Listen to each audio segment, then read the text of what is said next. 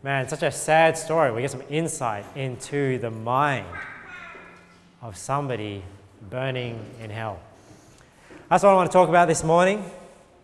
The title of my sermon is The Truth About Hell. I figured it is a hot weekend, and I knew it was going to be a hot haul, so why not talk about something even hotter than that, and that is hell. First point, I got 7 things I want to talk about hell today. I'm trying to get through them as quick as I can. The first one is hell is a real place. Hell is a real place. And hell is such a terrible place that people don't want it to exist. You know, this is why people get it out of their mind. They want to think about, they don't think a loving God would even create a place so terrible. But we know hell is a real place. And we know God is so holy. That's why hell is so hot. But it is a place, it is a real place of fire. Hell is not figurative. Hell is not just you're away from God and it's just the yearning to be with God and that's the burning you feel. No, it is a literal, conscious place of punishment. It is a terrible place. And this is one reason why what should drive us to want to get people saved. Because it is a real place. Sometimes people live the Christian life as though hell is not a real place. They believe it's real, but they don't live like it is real. Because you know what? If you could spend a little moment in hell, you know what you would be thinking? You would be like that rich man, right? We're going to look in Luke 16. There was a certain rich man. I won't go over it all for sake of time, but we see here the story is obviously a rich man and a beggar. Now, obviously doesn't mean all rich people go to hell, doesn't mean all beggars go to heaven. But we see here the fact that somebody who had it good in life is not saved, he's not going to have it good in the afterlife if he's not saved. And likewise, somebody who didn't have it good in his life, if he is saved, he will be comforted, right? He will be in heaven.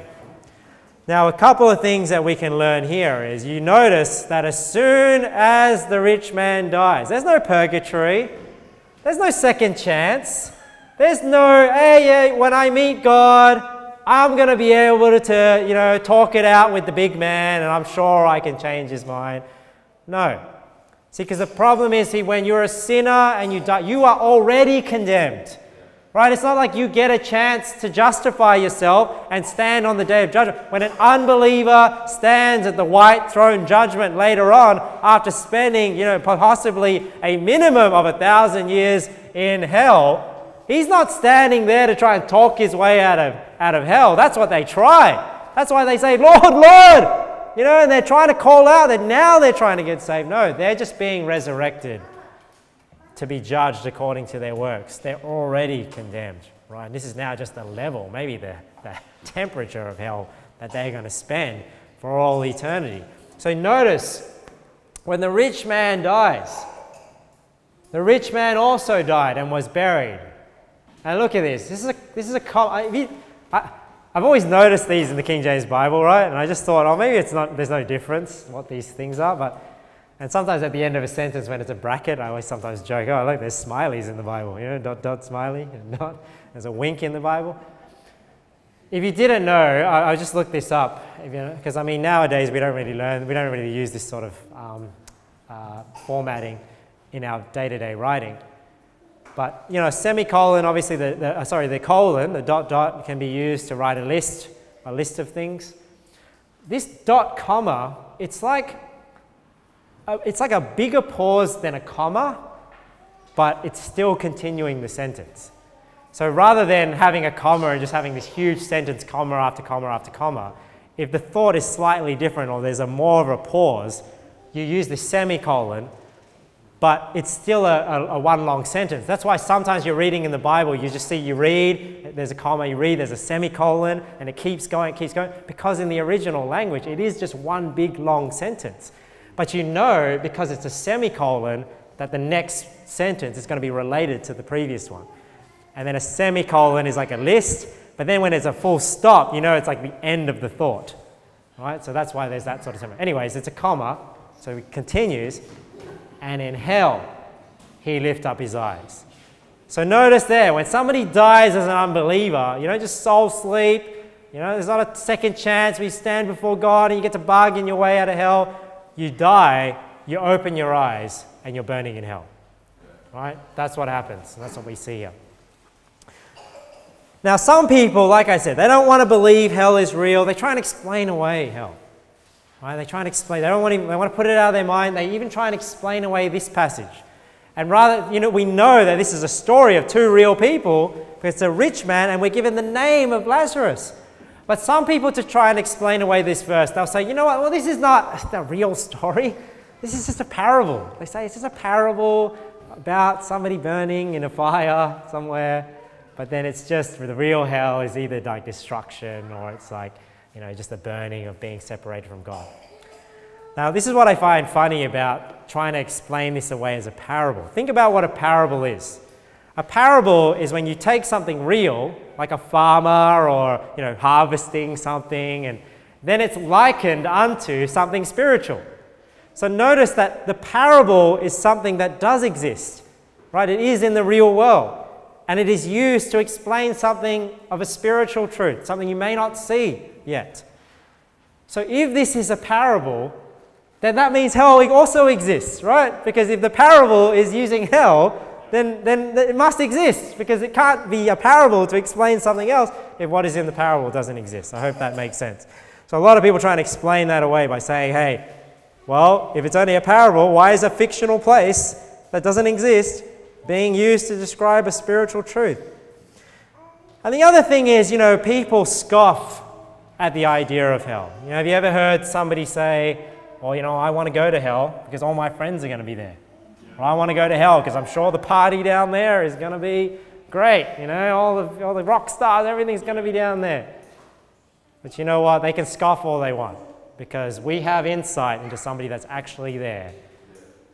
They weren't talking about how fun it was. They weren't talking about all the booze that was down there and all the chicks and all my mates are going to be down there. When he opened his eyes, besides realizing that he was in torment and asking to get some water on his tongue, what he thought of? He said, "For I have 5 brethren, that he may testify unto them," look at this, "lest they also come into this place of torment." So when somebody goes to hell, their thought is not, it's great down here. Their thought is, I don't want anybody else to come here. Send somebody to go tell them, lest they also come into this place of torment. And Abraham says, well, they have Moses and the prophets. What is he saying to them? He's saying the Bible is enough to convince somebody, right? The Word of God is enough to convince somebody to not come to hell. And this is the sad thing, right? He says, hey, well, nay, Father, but if somebody went from them from the dead, they will repent. Hey, no, he says, if somebody comes back from the dead to tell them about hell, to tell them the truth, they'll repent. And this is the sad truth, right? If they hear not Moses and the prophets, neither will they be persuaded, though one rose from the dead. And you think, oh man, surely if somebody came back from the dead to tell them about these things, they would believe. But they don't. Because you know what the funny thing is? Somebody did come back from the dead. Am I right? Jesus did descend into hell. He rose back from the dead, and people still don't believe it. Right? So that's why this is a truth that we learn in Luke 16. So that's not what the rich man thought. Mark 9, look at what Jesus says here. If thy hand offend thee, cut it off. It is better for thee to enter into life maimed than having 2 hands to go into hell, into the fire that never shall be quenched. Man, what imagery here. I mean, to cut off a hand, I mean, unless that knife is really sharp, even with a really sharp knife, to cut off the hand of somebody, I mean, that's a really, I mean, as a punishment, that's already pretty bad. To cut your own hand off. And whenever I think of these verses, I always think of that movie Saw. You know, like he's like stuck in the room, and he like had to cut his leg off. It's like, oh. But this is what Jesus is saying. Hey, it's better for you to do that to yourself rather than go to hell. Where their worm dieth not, the fire is not quenched. And if thy foot offend thee, cut it off. It is better for thee to enter halt into life than having 2 feet to be cast into hell, into the fire that never shall be quenched. where their worm dieth not and the fire is not quenched. Now, obviously, Jesus is not saying here you have to cut your hand off and cut your foot off to go to heaven. What he's saying here is it is better, if that's what's stopping you from going to heaven, if that's what's causing you to go to hell, you'd rather lose it than go to hell.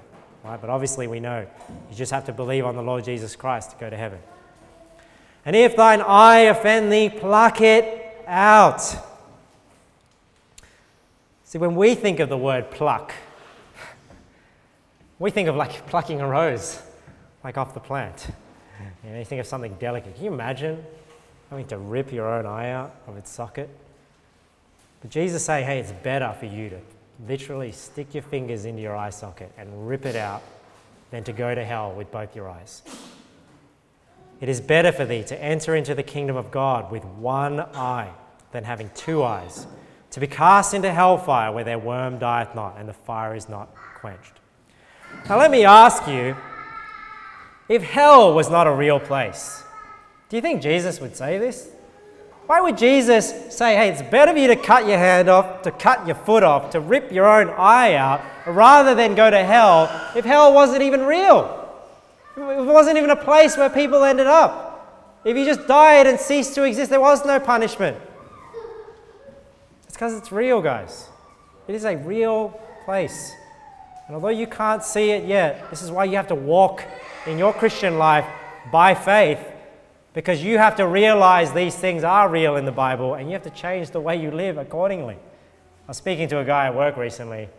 I was speaking about religion and stuff. He told me he was an apatheist. Apatheist.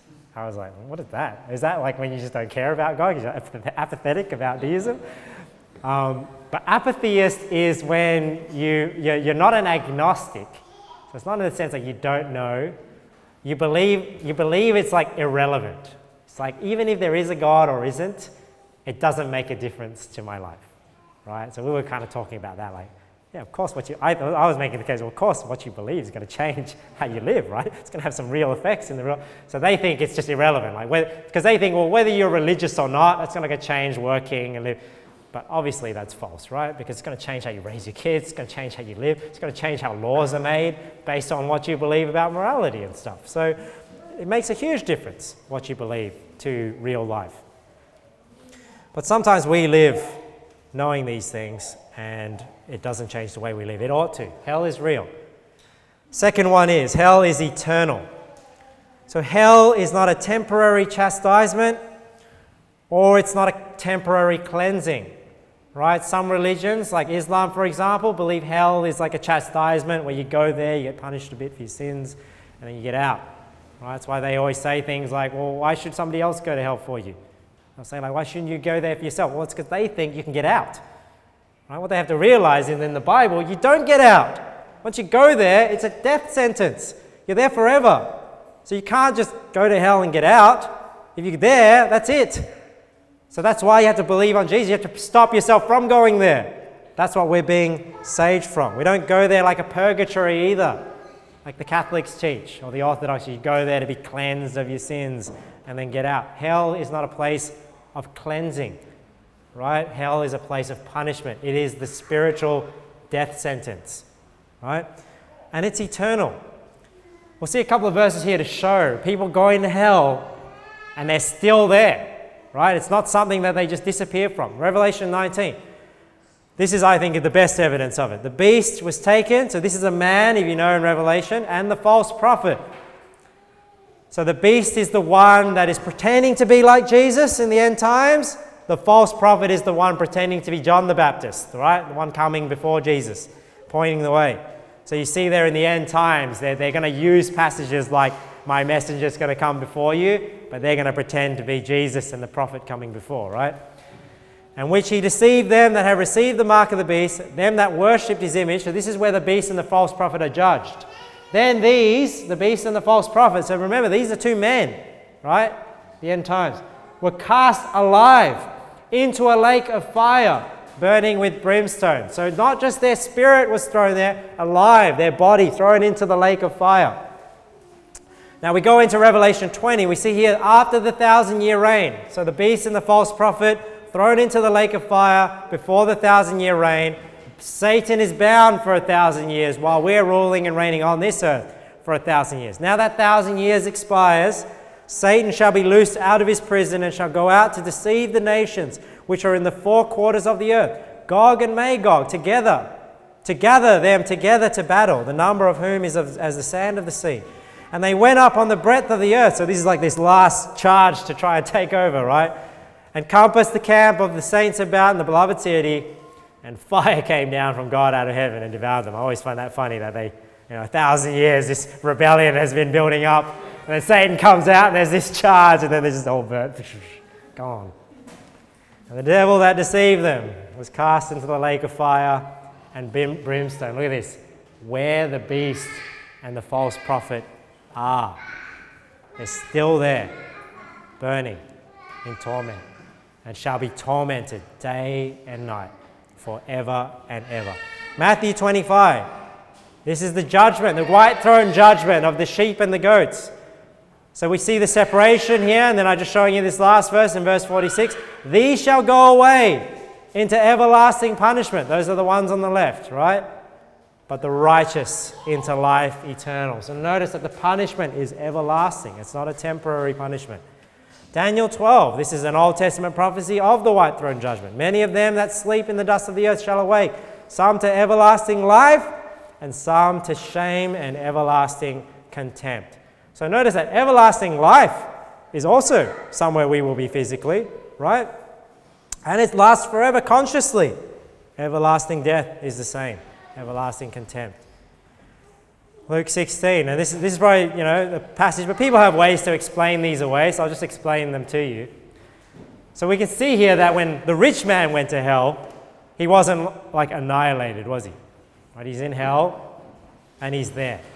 Because some people believe a doctrine called annihilation, where when you're thrown into the lake of fire, you cease to exist. Right? So it's not that you're there consciously being tormented forever and ever. It's that you're thrown into the lake of fire and then you just black out. You're gone. You cease to exist. That's what they call annihilation. So we can see from the Bible, and I already showed you a couple of verses, that people are not annihilated when they're in hell.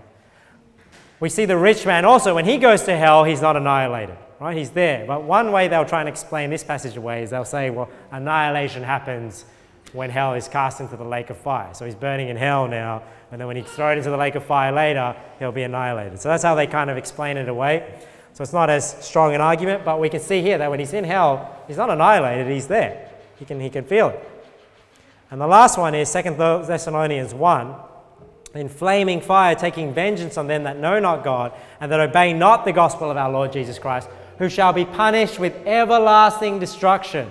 So the way I think it's right to understand that is you are, like we said, the everlasting death, everlasting contempt, everlasting punishment, everlasting destruction from the presence of the Lord and from the glory of his power. But the annihilationists will say, it's not that the punishment is everlasting, is that you are destroyed everlasting, right? Like the destruction, the annihilation is forever. You will never come back, basically.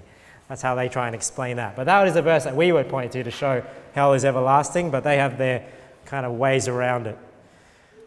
All right, so that's hell is eternal. Number 3 is an eternity in hell is a just punishment for sin. It's a fair punishment for sin. And this is something that a lot of people struggle with. And honestly, I struggle with it myself in the sense that, you kind of think in your own reasoning in the flesh, you think, surely one sin does not warrant an eternity of hell. But when you make a statement like that, you know what you're assuming? You are assuming that God is unjust. And is that true? No. So when we say things like that, we're thinking, well, surely God's got it wrong, right? And somebody else who had that thought as well is Abraham. So remember in Genesis, when God was going to go visit Sodom and Gomorrah, because that place was overtaken with homosexuality, all sorts of sins, God was going to go destroy it, right? And remember what Abraham said to him, bargaining with him? Look at what it says here in verse 25. That be far from thee, to do after this manner, to slay the righteous with the wicked, and that the righteous should be as the wicked. That be far from thee. Look at what he says to God. Shall not the judge of all the earth do right? So when people say things like, that person wasn't so bad, or this isn't so bad, why should they spend an eternity of hell? That's what you're saying. You're saying like to God, be it far from thee. There's people, that's saying to God, you're putting people in hell that don't deserve to be there. Shall not the judge of all the earth do right? You know what the answer to that question is? Yes.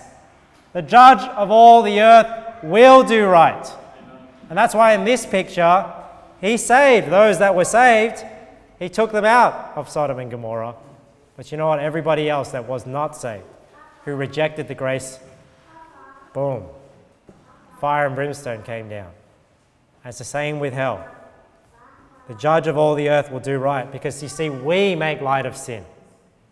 We think one lie, that's enough to spend an eternity in hell?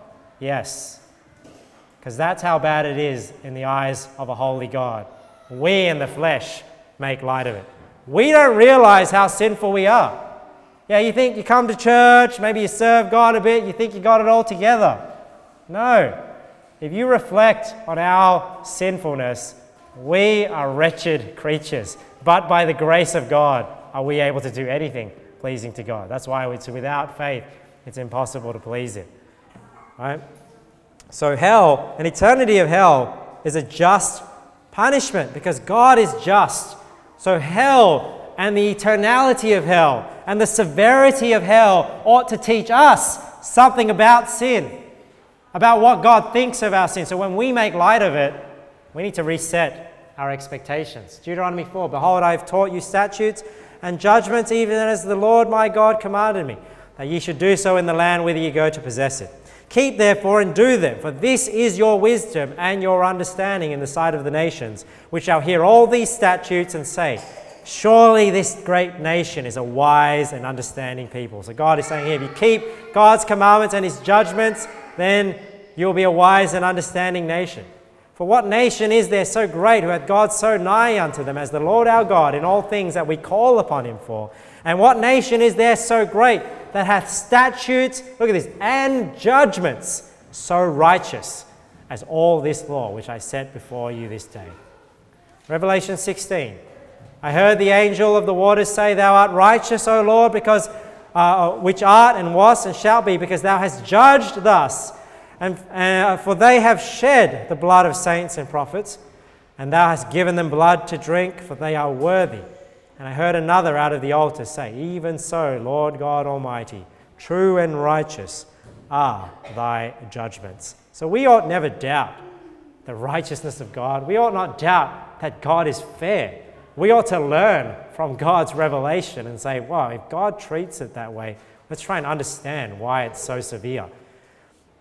One thought I have had, and I'll share this with you, is because I often think like, why is God eternal? Why is hell eternal?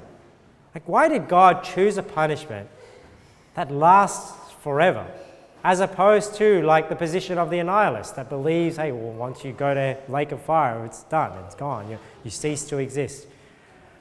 And the reason why I think is this: it's almost like God gives people what they want. He gives people what they deserve. They also give people what they want. And think about salvation, right? Salvation is Romans 8. Look at this. For we are saved by hope. But hope that is seen is not hope, for what a man seeth, what doth he yet hope for? But if we hope for that which we see not, then do we with patience wait for it. So think about what saves us. What saves us is we hope in something. Now, if hell ended, there would be something to hope for. That one day it would be over. One day you would be gone. And it's almost like hell is eternal because hope itself is removed. Right? So it's almost like God saying, you reject the grace, you reject the hope. Now hope is removed as well. That's one thought there anyway. Hell is eternal. Number 4 is hell is God's righteous judgment. It is not Satan's headquarters. Right? Some people think Satan is down there like the yin and yang. You know, like in the Greek mythology, you've got God of the white and the good, and then you've got the God of the hell. No. Hell was created to punish Satan there. So Satan is not in hell, ruling and reigning with his pitchfork, sitting on a throne down there, sending his minions out. Right? That's not how hell works. Hell is a righteous judgment of God where unbelievers and sinners go to get punished. So this is why when people say things like, oh, you know, that's out of the pit of hell, or that demon's out of the pit of hell, that doesn't make sense. Because it's not like hell is a headquarters of all the demons and devils, right? That's where they plan all their stuff, and they're going to attack earth, right? Coming out of hell. So it doesn't work that way. They are equally fearful of going to hell. That's why when Jesus was walking and the ones possessed with demons said, have thou come to torment us before the time? Because they know one day they're going to get sent to hell, and they are fearful. That's why they believe that there is one God, but the devils also believe and tremble. Right? They are fearful of going there too. So the only one that can come out of hell, that has the keys of death and hell, is the Lord Jesus Christ, right? Because hell is like a prison, right? It's a place of torment. I am he that liveth and was dead, and behold, I am alive forevermore. Amen. Look at this, and have the keys of hell and of death. So that's why Jesus has the keys. That's why he was able to rise up out of hell. Right? And Jesus answered and said unto him, I just want to show you this. Blessed art thou, Simon Bar-Jonah, for flesh and blood hath not revealed it unto thee, but my Father which is in heaven. And I say unto thee that thou art Peter upon this rock. He's not talking about Peter here. He's talking about himself, right? Because Jesus is the rock. The truth that was revealed to Simon Peter, which was, thou art the Christ, the Son of the living God. That's the rock. Upon this rock I will build my church. Look at this. The gates of hell shall not prevail against it. So when you think about that, it's not that we are charging into hell to fight against hell's minions, right? It is that the gates of hell, because there are bars on hell and a lock, right? Like Jesus has the keys of death and of hell. And that's why hell could not prevail against him. He went into death and to hell, and he rose again victorious, right? And I will give unto thee the keys of the kingdom of heaven. So not only does hell have keys, heaven has keys as well. But he's given them to the apostles, right? He's given them to us. We have the keys of the kingdom of heaven, and whatsoever thou shalt bind on earth shall be bound in heaven. Whatsoever thou shalt loose on earth shall be loosed in heaven. So this is referring to if we win somebody to Christ, right? Because ultimately Jesus is the key, right? Jesus is the key to heaven. If we give them that key, they can be bound in heaven, right? If we bind them on earth. So hell is the righteous judgment of God. It's not a headquarters for hell or demons and whatnot. What about Matthew 23? When he says, woe unto you, scribes and Pharisees, hypocrites, for you compass sea and land to make one proselyte, so that's a convert, and when he is made, you make him twofold more the child of hell than yourselves. So this is why people say, hey, so this is not the child of hell, meaning where they operate from hell. This means a child of hell, somebody going to hell, right? Twofold more the child of hell than yourselves. So this is wicked people on the earth, not because they've been sent out of hell, it's because they are destined for hell. And we see here again the key of the bottomless pit. Revelation 9, the fifth angel sounded, and I saw a star fall from heaven unto the earth, and to him was given the key of the bottomless pit. That is the key of death and of hell. And he opened the bottomless pit, and there arose a smoke out of the pit, as the smoke of a great furnace, and the sun and the air were darkened by reason of the smoke of the pit. Now this is where people think, look, hell's minions coming out, right? Like in a computer game. They're coming out. They came out of the smoke, locusts upon the earth, and unto them was given power, as the scorpions of the earth have power. And it was commanded them, they should not hurt the grass of the earth, neither any green thing, neither any tree, but only those men which have not the seal of God in their foreheads. So notice how these creatures that are coming out of hell, they are not persecuting believers. They are coming out of hell and are told not to touch believers. So you notice how the creatures coming out of hell are come to torment unbelievers, not to torment believers. So just get that clear in your mind. Right? Demons and devils will one day be punished in hell. Right? This is why Satan one day will be cast into hell. Then shall he say also unto them on the left hand, Depart from me, ye cursed, into everlasting fire. Look at this. Prepared for the devil and his angels. Right, so demons and devils are just fallen angels, right, and creatures following Satan. They have sinned. They don't get a second chance like man does. And thank God we get a second chance, right? God loved men. He took on the nature of men and gave us a second chance. Angels and heavenly creatures do not. That's why they're causing much havoc, right? Because that's all they've got left, right? It's the hope that they can overthrow God. But God has prepared a place for them to be punished. They are roaming around on the earth. Satan does walk about, seeking whom he may devour, but they're not coming out from hell. Isaiah 14, How art thou fallen from heaven, O Lucifer, son of the morning? How art thou cut down to the ground, which did weaken the nations? For thou hast said in thine heart, I will ascend into heaven, I will exalt my throne above the stars of God. I will sit also upon the mount of the congregation in the sides of the north. I will ascend above the heights of the clouds. I will be like the Most High. So Satan was realistic enough to know that he could not replace God, but he wanted to be like God, didn't he? Yet thou shalt be brought down to hell, to the sides of the pit. They that see thee shall narrowly look upon thee and consider thee, saying, Is this the man that made the earth to tremble, that did shake kingdoms? What is he saying there? When the people in hell see Satan also thrown down to hell, they're going to be like, man, how this great creature that ruled the earth, how has he now just become like one of us, being tormented in hell? That's what he's saying there. So hell is God's righteous judgment. A couple of other misconceptions about hell. Hell is not separation from God. And I'm sure you've read it on a million tracks out there before. To be eternally separated from God. Oh, eternity. Oh, that's the worst part about hell. Yeah. God, they don't want it's like newsflash. Sinners don't want anything to do with God. That's why they didn't accept Jesus Christ. They would love a place where God isn't. Yeah. You know what? You know what makes hell so bad? It's because God is there, right? And you're in the presence of God as an unsaved person, right? Being punished. So hell is not separation from God. Hell is being punished in the very presence of God. And that's why hell is so bad. Let me show you a few verses there if you don't believe me. Psalm 139, Whither shall I go from thy spirit? This is David saying, where can I go to get away from God? Or whither shall I flee from thy presence? If I ascend up into heaven, thou art there. If I make my bed in hell, behold, what does it mean? Look. Thou art there. God is in heaven, God is in hell. Revelation 14.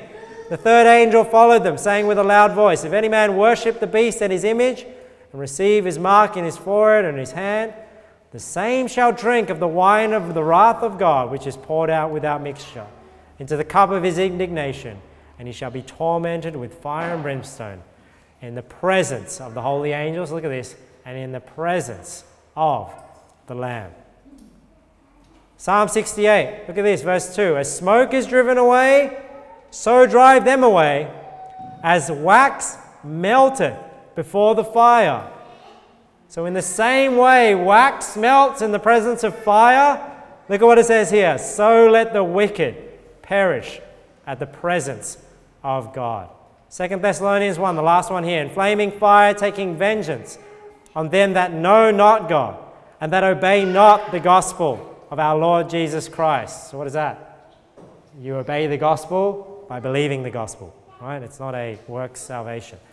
Who shall be punished with everlasting destruction from the presence of the Lord and from the glory of his power. Now some people read that and they read it as who shall be punished with everlasting destruction away from the presence of the Lord. That's not what it's saying.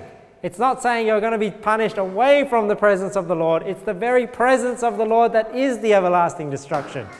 Everlasting destruction from the presence of the Lord and from the glory of his power. And you can imagine that, right? If God is likened to light, I mean, when light is so intense like the sun, you can see how it burns as well as lightens. It's just the only reason why we can stand in the presence of God is because we have the righteousness of Christ. That's why we can stand there. And if you don't have that, that's what hell is, right? It is the fire that burns, that does not consume. Like the burning bush, it burned and didn't consume. That's why the Bible says, Jesus says, where the worm dieth not and the fire is not quenched. Because the fires burn, you can feel it, but it doesn't consume. Let's go on, 2 more. Number 6. Where is hell located? Hell is located in the center of the earth, because when we read about hell, it's always down, right? Deuteronomy 32. For a fire is kindled in mine anger and shall burn unto the lowest hell, and consume the earth with her increase, and set on fire the foundations of the mountains. Psalm 55. Let death seize upon them. Let them go down quick into hell. For wickedness is in their dwellings and among them. Ezekiel 31. I made the nations to shake at the sound of his fall, when I cast him down to hell, with them that descend into the pit. And all the trees of Eden, the choice and best of Lebanon, all that drink water shall be comforted in the nether parts of the earth. Matthew 11. And thou, Capernaum, which art exalted unto heaven, shall be brought down to hell. For if the mighty works which should have been done in thee have been done in Sodom, it would have remained unto this day. So believe it or not, that's where hell is right now. It's beneath our feet, beneath everyone's feet, right? In the center of the earth. Now what I find, you know when people say things like, oh, you know, you really believe, they'll say something like, you really believe hell is in the center of the earth? Like literally, like if you were to drill down, because you know, people have not, when you think about people drilling down deep into the earth, I mean, they are not getting through the crust. And the crust, you know, they say like when you look at an apple, the crust is thinner than the skin on the apple, right? But that's how deep it is. They don't know what's in the earth. They don't know what's down there, but we know what's down there. Hell is in there. And is it so hard to believe that hell is in the center of the earth when day after day, somewhere on the earth, you know what is spewing out of volcanoes? Hot, molten rock and lava. And people think, you really think hell is down? I don't know what's down there. I mean, I know what's down there. Whatever is down there is really hot.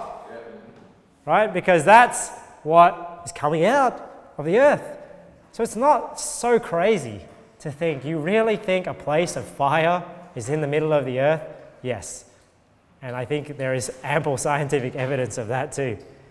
So that's where hell is. You know, that's why it's hot down there. You know? And unfortunately, that's where people will spend eternity if they do not believe on the Lord Jesus Christ. Last point, quick one. Because people ask, well, if hell is in the center of the earth, but we read about, like in Revelation 20 here, death and hell were cast into the lake of fire. This is the second death. And whosoever was not found written in the book of life was cast into the lake of fire. You hear about outer darkness, right? Because one day, hell is going to be relocated. Because right now, hell is beneath our feet in the center of the earth. It's down. But at the great white throne judgment, hell is going to be relocated somewhere else into outer darkness. Right? Because on the new heaven and new earth and through this time, it's not going to be beneath us. It's going to be somewhere else in outer darkness. There'll be weeping and gnashing of teeth. So people sometimes wonder, do people who are not saved, do they spend an eternity in hell? Or are they spending eternity in the lake of fire? Like, which one is it? Is there two places? And how does that work? So the way I understand it is, here is the point where death and hell is like located. Imagine if like you were in a prison, right? And let's say that prison was located to another country. It's like that. Hell, the place itself, is located to outer darkness, and at this white throne judgment, people are cast into the lake of fire where hell now is. This is the second death. Whosoever was not found written in the book of life was cast into the lake of fire. Now, it's not wrong to say people spend an eternity in hell, because the lake of fire is also called hell. Because when you die today and your soul descends into hell as an unbeliever, right? Your body is on the ground. Your body is not thrown into hell, right? Your body, we bury the body, but the person who is not saved, their soul descends into hell like the rich man. You know, they open their eyes and they're burning in hell consciously, but their body is not there. But look at what the Bible says in Matthew 10. And fear not them which kill the body, but are not able to kill the soul, but rather fear him which is able, look, to destroy both soul and body in hell. But see, the body gets destroyed when it's cast into the lake of fire, right? Once it's thrown into outer darkness. And notice that Jesus still calls that place hell.